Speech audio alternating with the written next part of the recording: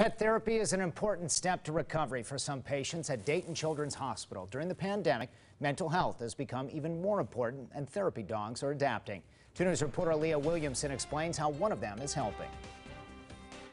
It's not a pony, it's Cassius Clay, and this Great Dane is a big part of mental health and therapy at Dayton Children's.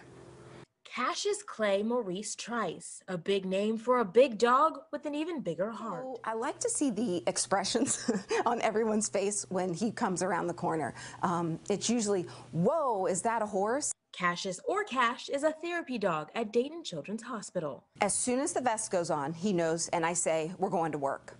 He knows that we're getting in that truck and we are going somewhere. And this gentle giant is an expert at his job. Finding somebody who is nervous, stressed out, or sad. They just provide such a comfort to them and bring some normalcy to the hospital, as a lot of our patients miss their dogs. The pandemic started, the therapy dog program was put on pause, but it's back to help with the mental health of patients. You know, the dog just brings such a energy to the room that just kind of helps kids heal quicker.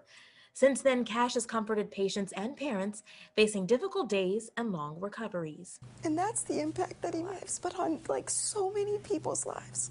And there will soon be more of Cash in the world. He recently had 11 puppies that are following in his large paw print. They're right now being trained, in training for therapy dogs, absolutely. Aaliyah Williamson, 2 News, working for you.